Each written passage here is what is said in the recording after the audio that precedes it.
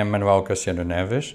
I'm the current president of EFORT for the year 2013-2014, and it's a real pleasure to welcome all of you in London for the 15th EFORT Congress. This is actually the first time that we are realizing a really, truly combined meeting between EFORT and the National Association. So I think this will be a great opportunity to combine an expert and well-recognized national association with the platform that EFORT was able to build up in the last years for the European orthopedic and trauma surgeons.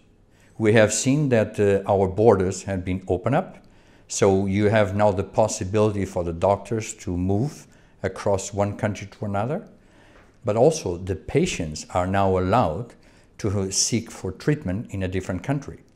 And this calls for what the EU have been saying, harmonization in education. Well, we all realize that in every Congress you should have a motto, because I think it's important that we discuss again the political aspects, the educational aspects of our specialty. This year we decided to approach the theme of patient safety. You have seen in the last years some introduction, new developments in technology, some new materials, some new techniques, some new medications. And one of the things that we have to make sure is that all these type of new devices, therapeutical measures, whatever, they need to be safe. Are we sure that we are giving to our patients the best treatment possible and in a safe way? So whenever we are facing new developments, we also have to make sure that, yes, they are right, they are the best way, progressing for the future.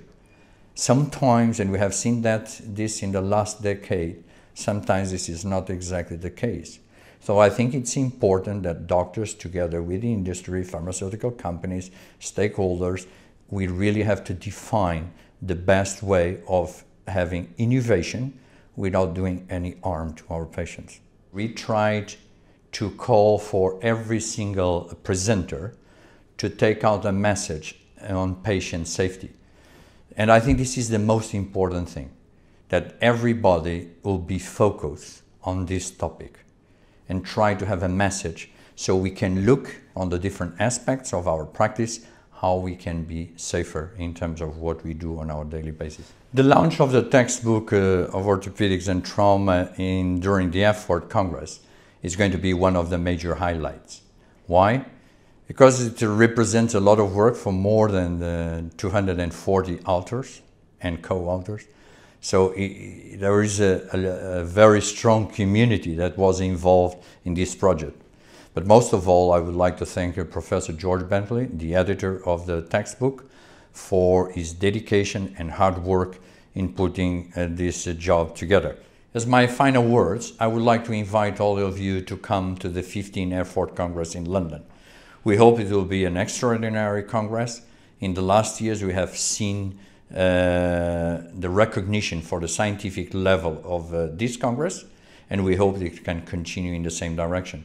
But most of all, I think it's an opportunity to meet our colleagues, to discuss, to open our minds, and become better surgeons.